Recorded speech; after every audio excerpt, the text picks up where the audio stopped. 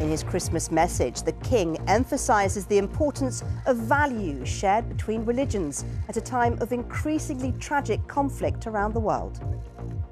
I pray that we can also do all in our power to protect each other. The words of Jesus seem more than ever relevant. Do to others as you would have them do to you. The King has delivered his Christmas message, emphasising the importance of universal values shared between major religions at a time of increasingly tragic conflict around the world. King Charles's message also had an environmental element, as he thanked those caring for our common home. And he praised what he called the selfless army of people who volunteer in their communities, as Nick Witchell reports. At the church on the Sandringham estate, the King and Queen were joined by other members of the royal family for morning worship. The Prince and Princess of Wales were accompanied by their 3 children, George, Charlotte and Louis, who feature in a new black and white photograph issued by Kensington Palace.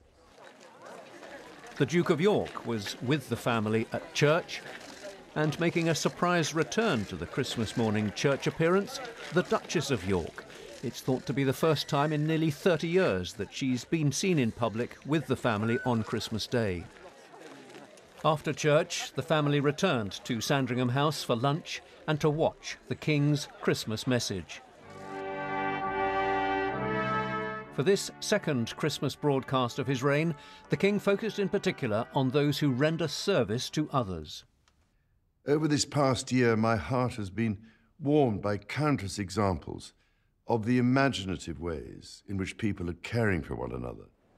My wife and I were delighted when hundreds of representatives of that selfless army of people, volunteers who serve their communities in so many ways and with such distinction, were able to join us in Westminster Abbey for the coronation earlier this year. Community projects were all the more important, the King said, at a time of real hardship for many, as his family had witnessed. Then he turned to his great passion, the need to protect the environment. To care for this creation is a responsibility owned by people of all faiths and of none. We care for the earth for the sake of our children's children. And then a message for a troubled world.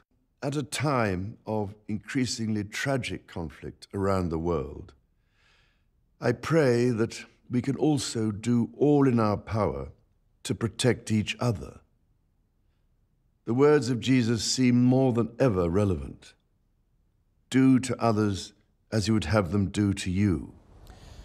A Christmas broadcast built around those 3 themes which matter so much to the King: service to others, the environment and interfaith relations, and concluding with a heartfelt prayer that people and communities will respect each other. Nicholas Witchell, BBC News at Buckingham Palace.